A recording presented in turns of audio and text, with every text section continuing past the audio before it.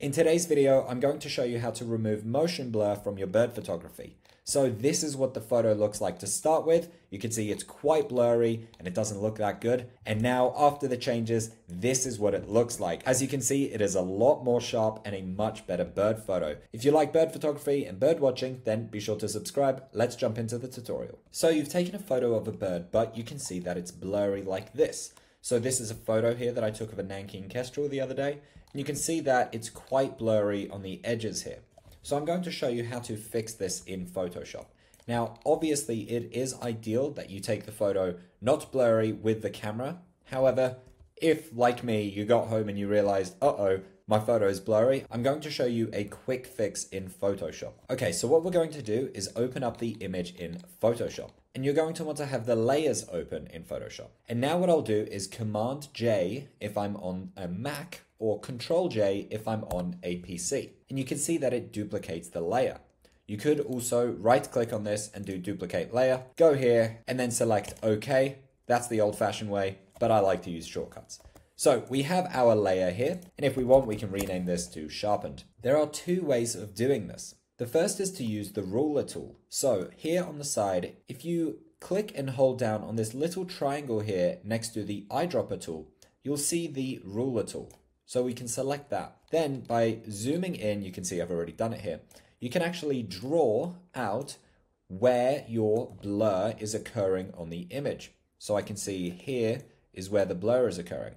Now what you want to do is not just draw the distance like this, but you actually want to draw it in the direction of where the blur is going. So I can see it's going from here to here. And you want to try and get this as precise as possible. And now the two pieces of information that I want to jot down, you can just write this on a piece of paper, is the angle, which is A, which is 153 for me, and the L, which is, or the L1, which is the length, which is 11 for me.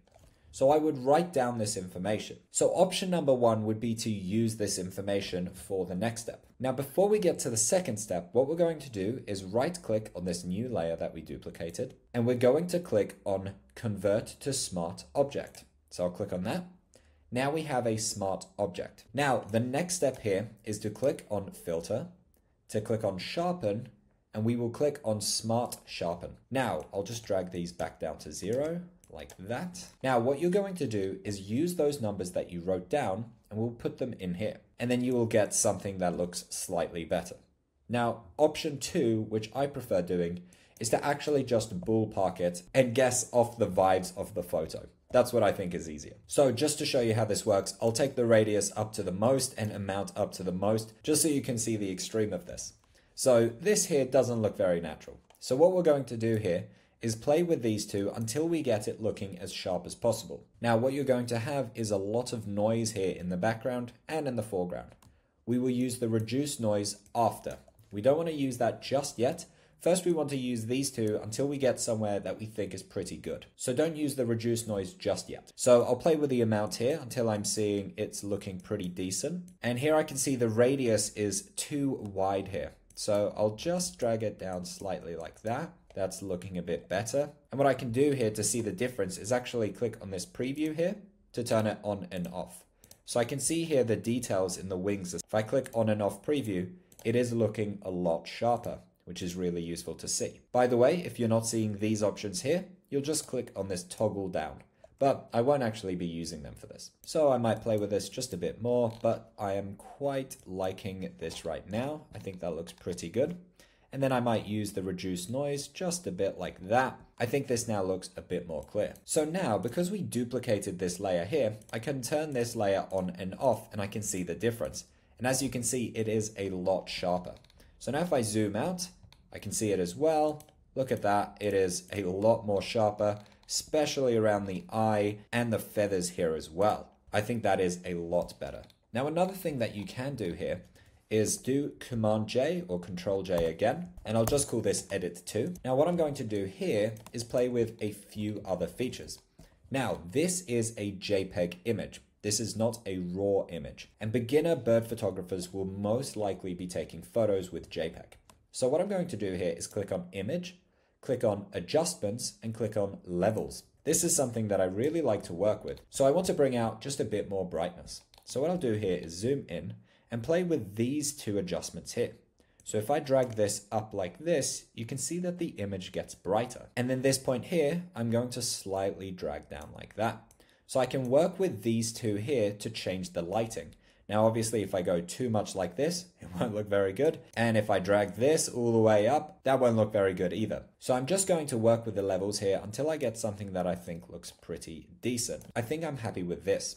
And then I'll hit OK. Now, the reason that we've done smart layers here on the side and not just duplicated the layer is actually because then we can reopen up those settings.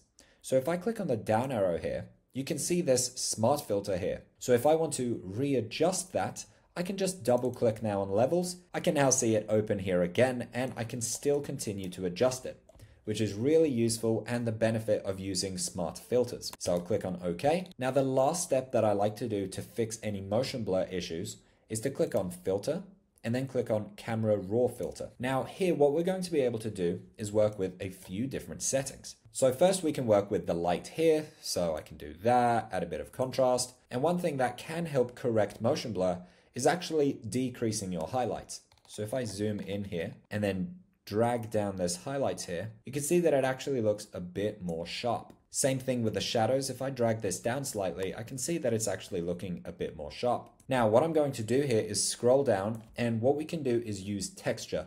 Now, if you drag this all the way up, it will cause a lot of grain, as you can see here, and it's a bit too much. But if you want, you can add just a bit, but there is a fine balance here to make sure it looks good. Then if you continue scrolling down here, you can see under detail, sharpening and noise reduction. So I'm just going to drag sharpening all the way up. As you can see here, this causes a lot of noise, which we don't want. But then we can tackle this by dragging up the noise reduction. Now this can cause it to look a bit cartoonish if we add too much noise reduction. So again, it's about finding a fine balance. So I might have noise reduction to about here, sharpening to about here. Now this is looking a lot better. So then I will click on OK. So now we have our edited photo. This is what it looks like now, and this is what it looked like to start with. And if I zoom in, this is what it used to look like, and this is what it looks like now. If you found this useful, be sure to subscribe, and if you want to see me go bird watching, then click on this video here, where I explore some local ponds and try to see 30 different species in only 2 hours. Thanks so much for watching, and I'll see you next time.